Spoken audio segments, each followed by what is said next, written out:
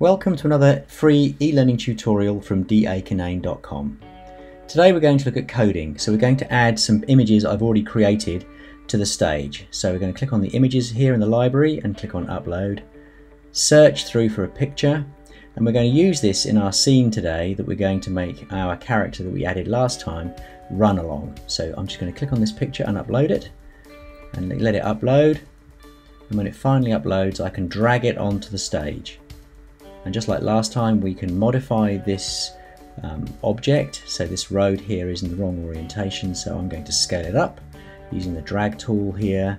I'm going to turn the orientation so it's on the right plane for the surface that I want to work on. So I'm using the rotate tools here, and I'm just going to keep moving my object around until it's in the orientation and the scale that I want by using the selection of the scale tool here, just by clicking and dragging and moving around, as you can see, and making things just fit the way I want.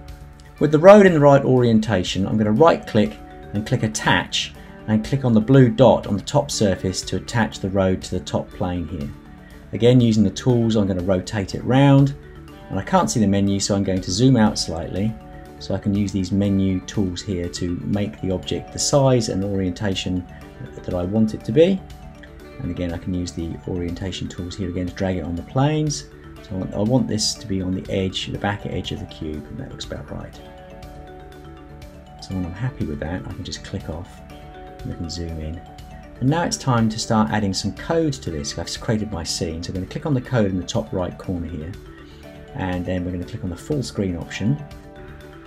It's worth spending some time looking at the blocks here, but we're going to look at these MergeCube specific blocks here. And we're going to make the cube itself disappear. We're going to set the opacity to 0 and then test it and see what that looks like. So we'll just close this, then we'll click on play, and you can see that our object boy is running on the spot without the cube. Now we're going to change all of this now, so we're going to add or right click here on the menu, and we're going to click on the code block, and we're going to actually make this boy appear in the code block so we can actually do something with him. You can see here I've also clicked on the label, and when you've got many objects it's a good idea to know which object you're working with.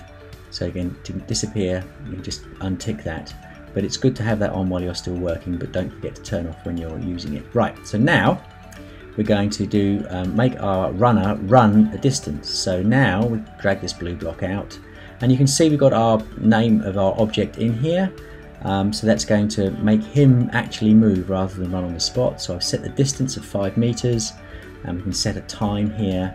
And again, let's just close this and click play and watch him move. So the animation is he's moving. It's not very, it looks like he's slipping, more like a moon dance. So we need to change this, and he hasn't run very far, but it's a good way of gauging how far our road is.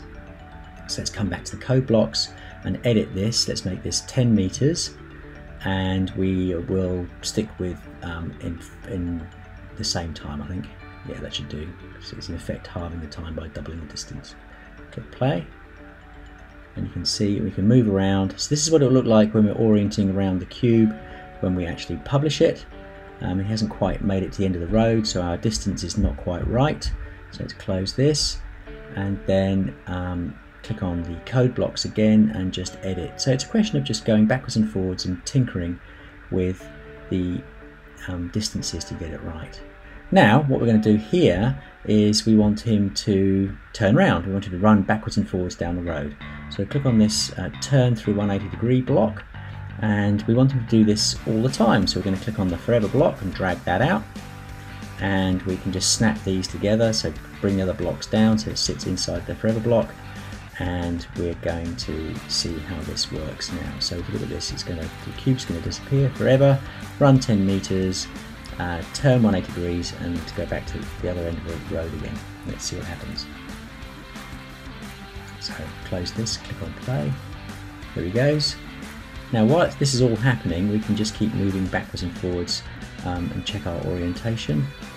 So we've now managed to get from an object that was running on the spot to an object that's running around another object that we've introduced to the MergeCube space. Well, that's it for this tutorial. We will continue on this MergeCube series as we keep diving into what the capabilities of this tool are.